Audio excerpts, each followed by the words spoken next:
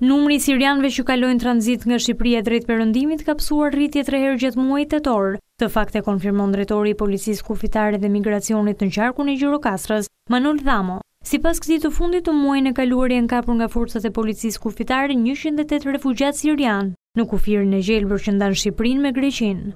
Jemi në koordinim të plot me palën greke për manovrimin e shërbimeve me qëllim mbylljen e drejtimeve me risk në të dy anët e kufirit, në stacionet e Policisë Kufitare Kakavi, Sopik dhe Trefishohet.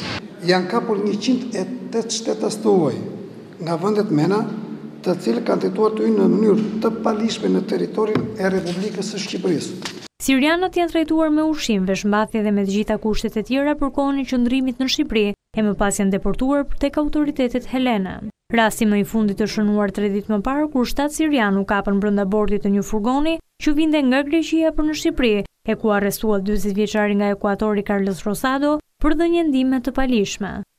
Nga kontrolli i ushtruar nga punojësit e policisë në pikën e kalimit kufitar Kakavi në hyrje të Republikës së Shqipërisë në automjetin furgon me targ KG 54-6L, nëse dilë dhe pasme unë konstatuar të fshehur 7 shtetas të huaj sirian, nga të cilët ishin 4 burra, 2 gra dhe 1 fëmijë i mitur, të gjithë nga Siria.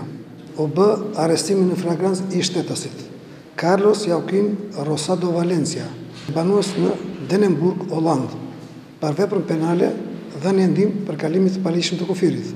Një fakt tjetër që gjatë muajit tetor ka shënuar rritje është edhe arrestimi i personave të cilët janë në kërkim ndërkombëtar për vepra të ndryshme penale, kryesisht vrasje, të cilët janë zbuluar teksa hynin në Shqipëri.